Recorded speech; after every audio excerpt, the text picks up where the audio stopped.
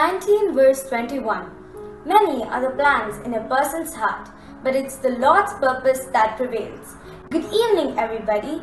As the baby of Bethlehem became the Lamb of Calvary to come back as the King of eternity, GNMSS would like to share this joy through a skit based on the story, The Three Trees. The story reminds us God has a beautiful plan for each one of us. As we lower world's volume, we can listen to His voice and know His will in our life. His ways are not our ways, but His ways are always the best. Let's see the more the children are to offer. Once upon a mountain top, three little trees dreamed of what they wanted to become when they grew up.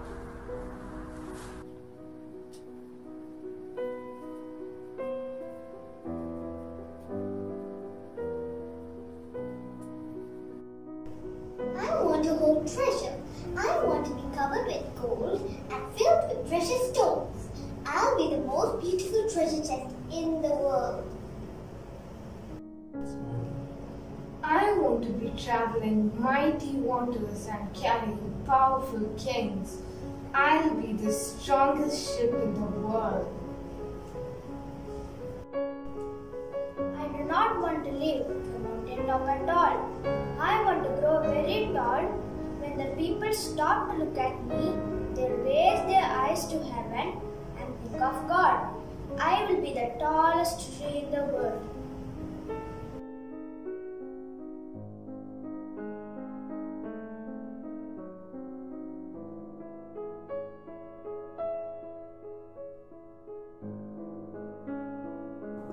Years passed, the rain came, the sun shone and the little trees grew tall. One day a woodcutter climbed the mountain. Let's see what he does.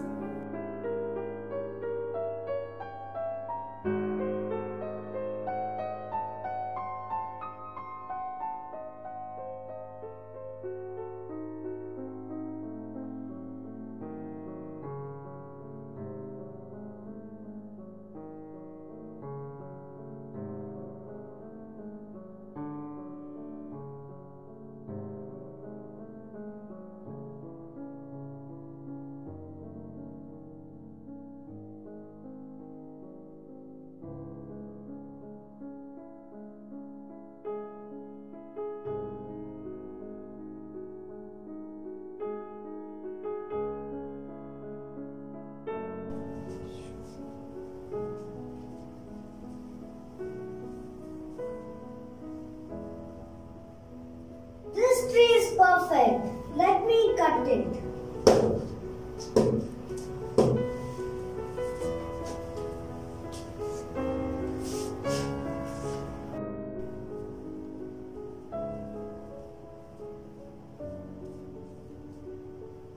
This tree is strong. Let me cut it.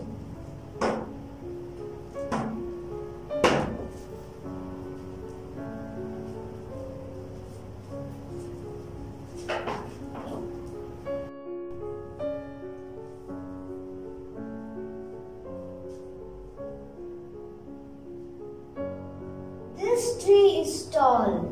Let me cut it.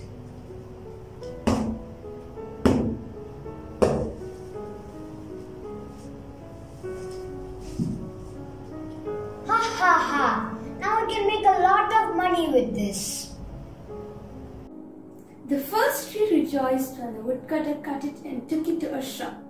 But the man fashioned it into a feed box for animals filled with hay. The second tree smiled when the woodcutter took it to a shipyard, but no mighty ship was made out of it that day. Instead, the one strong tree was built and hammered into a simple fishy boat. The third tree was confused when the woodcutter cut it into a strong piece and left her in the lumberyard. Years went by and the trees forgot about their dreams. Then one day, a man and a woman came to the pond. The woman gave birth and laid the baby in the feed box made of the first child. The tree could feel the magnitude of this event and the glory of this child. She realized that the greatest treasure of all time, a treasure of immaculate, a gift of indescribable and incorrectible. So this Christmas, let us renew our salvation, adore Him, and enthrone Him in every aspect of our lives. One evening, a tired traveler and his friends crowded into the old fishing boat. The traveler fell asleep as the secretary quietly sailed out into the lake. But soon, a thunder and a crashing storm arose.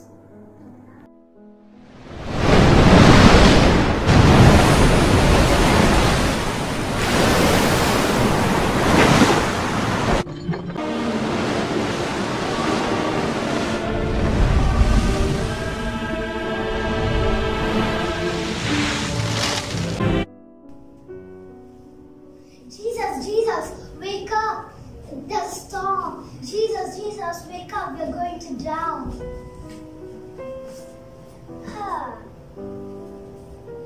Be still.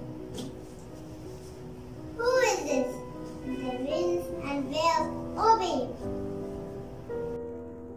At once, she knew she was carrying the King of Creations, who can calm any kind of storm.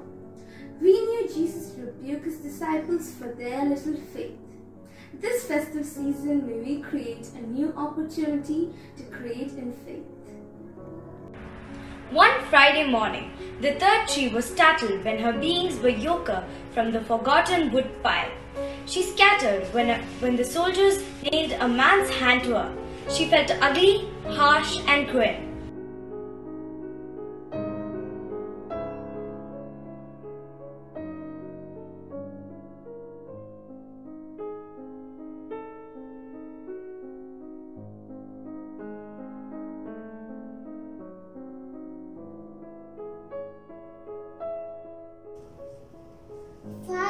Father, forgive them, for they do not know what they do.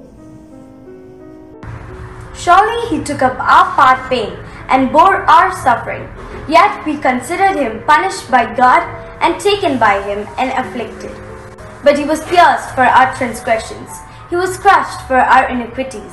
The punishment that brought us peace was on Him, and by His wounds we are healed. It's not all about the manger, or shepherds, or the wise men. It's about the cross. Christmas is about forgiving and restoring relationships. On Sunday morning, when the sun rose, the earth trembled with joy beneath her, and the third tree knew God's love had changed everything.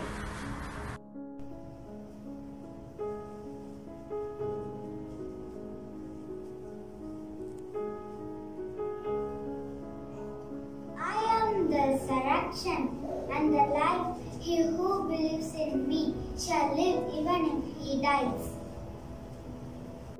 Christ's second coming is as imminent as His first.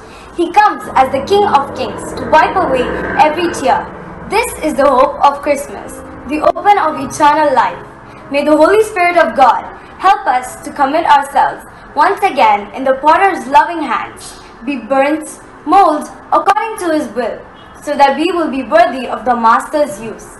For He has a greater plan and purpose for our lives. His ways are though narrow, they are always the best.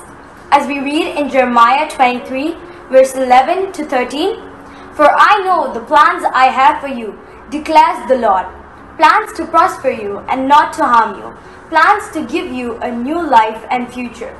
You will call on me and come and pray to me. You will seek me and find me. And when you find me with all your heart." On our behalf of GNMSS, Little Fishers and Good News Miracle Ministries Church, we wish you a blessed Christmas and a prosperous New Year. Thank you.